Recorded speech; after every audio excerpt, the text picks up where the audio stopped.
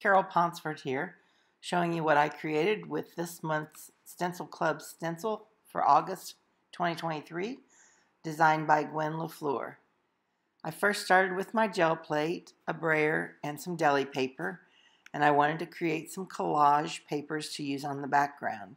So I took some paper artsy paint, I spread the paint around to a thin layer, then I took the stencil and I laid it on top, took another sheet of paper and removed the paint from the openings of the stencil, removed the stencil, and then I let that dry.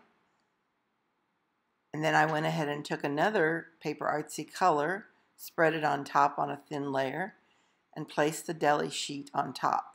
I let that dry a little bit before pulling it. And I kept repeating this process until I got enough designs on the sheet of deli paper that I wanted to use for the background on my painting.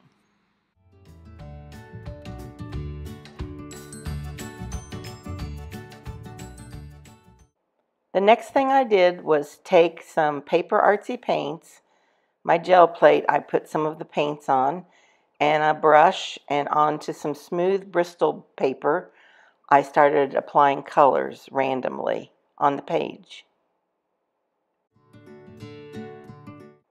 Then I took a sponge applicator, the stencils, and some colors that coordinated with the background papers and started creating some texture on top of the colors.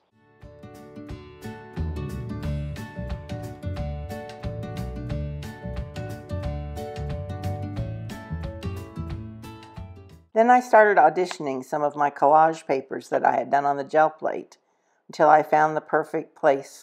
As I was spacing them out, I realized there were some pieces that the darker shade was behind where I wanted to put some collage. So I just took some white paint and put it in those spots where I would be gluing down the collage paper so that it would brighten up the colors. Once I finished that, I realized I liked the blobby shapes on my gel plate, so I added some white paint, put some deli paper on top of that, and set it aside to dry. Once it was completely dry, I pulled it off, and I really liked the organic shapes that I got. So I added that with gel medium. I went back over and added all my pieces of collage paper that I had laid out, starting with the back to the front, until I got it to look the way I wanted it to.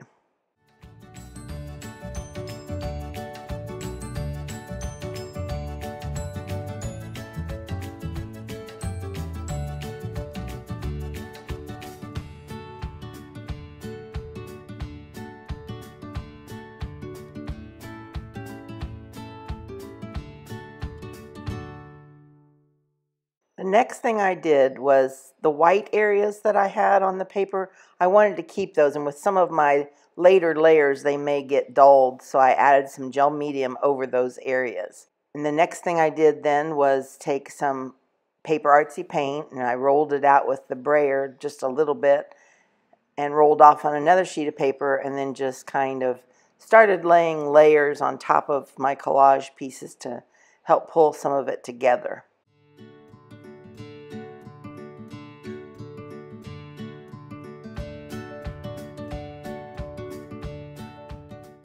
The next thing I did for the next layer was take some paper artsy paint with the stencils once again and a sponge applicator, and I put shapes up on top of the yellow that I had just put on there.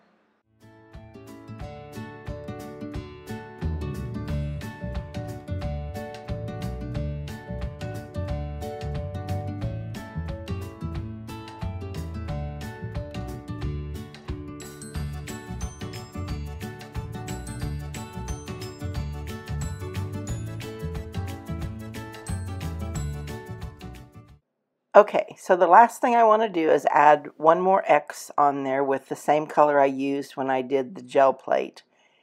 And I'm going to take my FW acrylic ink with a baby wipe, and I'm going to add another layer of color on top.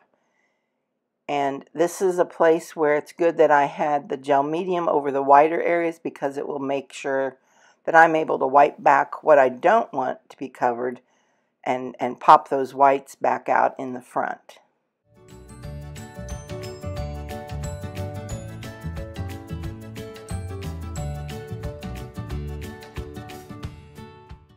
I want to make sure that everything's dry, so I use my heat gun to dry everything before I start adding some highlights using the same FW acrylic ink in Antelope Brown. I continue working on this, adding layers and wiping back until I achieve the effect that I want to.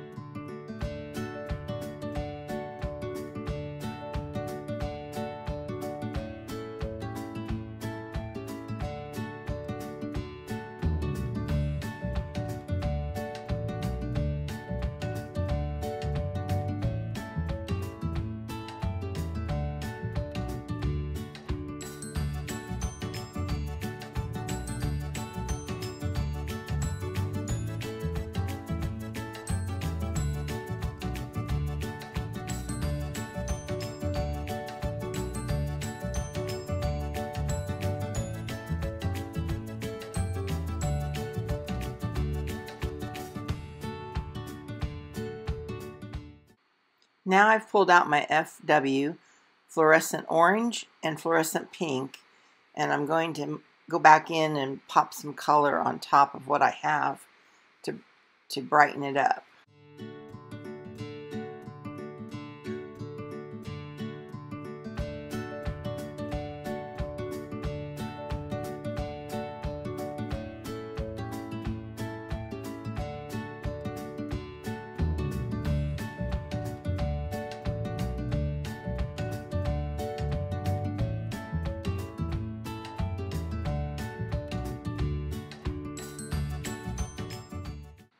Noticing that I've lost some of the brightness of the whites, I go back in with a little white paint on the tip of my finger and dab it around.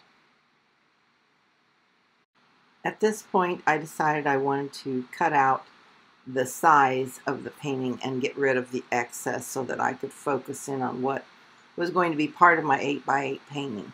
So I took some white paper, laid it out, got it measured to be the size of the 8x8, and I traced around, and then I cut it with scissors so that I had my 8x8 painting to mount onto the board. Now I could see that I needed something extra on here. So I got out some washi tapes from StencilGirl Studio, and I started arranging where I wanted to add a little bit of extra depth for another layer.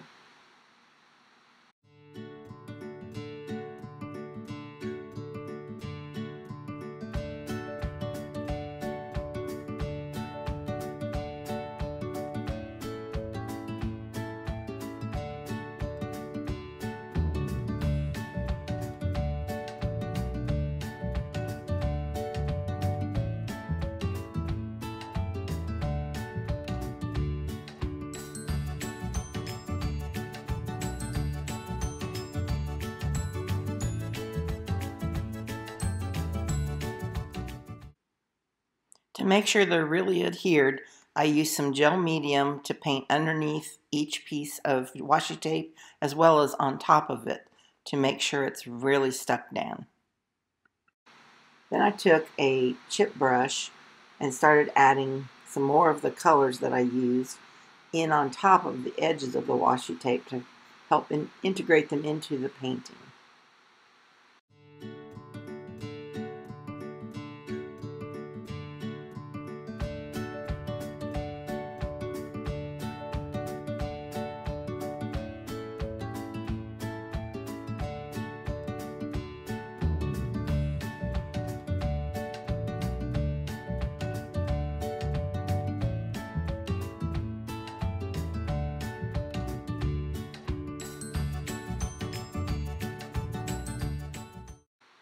I also got the stencil back out, and over those areas where I had painted, I also helped integrate the paint splotches in with some of the stencil marks.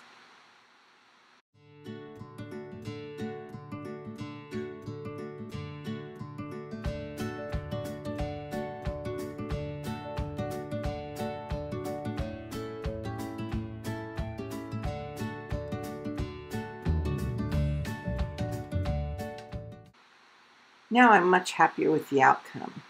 So now I'm going to take regular gel medium and a brush. I'm going to paint the board with gel medium and then put the painting on top of it, and then I'm going to put some magazines on top to help weight it down. Once I had the painting on there and pressed it down, I rolled it with the brayer. I turned it over and placed a tape roll and then some heavy magazines on top to weight it down while it dried. Once it was thoroughly dried, I needed to remove the edges that hung over the edge of the panel. So I flipped it over onto a cutting mat. I took an X-Acto blade and I cut off all the excess pieces that were sticking around the edges.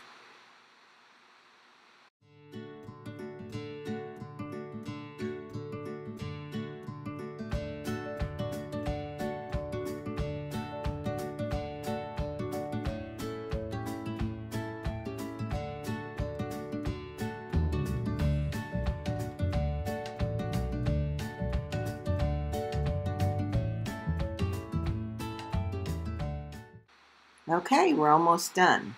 The next step and final step that I do is I take the edges of the board. I left this one unpainted, and I'm going to apply clear gesso as a base so that I can add and bring some of those images around the edges of the canvas. To do this, I just use some of the same patterns that I used on the canvas with the same colors of paint and randomly painted little bits. After I got the sides done, I realized I needed to add some of the Antelope Brown FW acrylic ink to blend the color of the sides to the front of the canvas. Be sure to join Stencil Club by August 15th so you can have this set shipped to you. You'll also receive exclusive video tutorial and a PDF. Also, you'll get 20% off stencils every day. Thank you so much for joining me today. I'll be back next month to show you how I'd use the September stencils. Happy creating!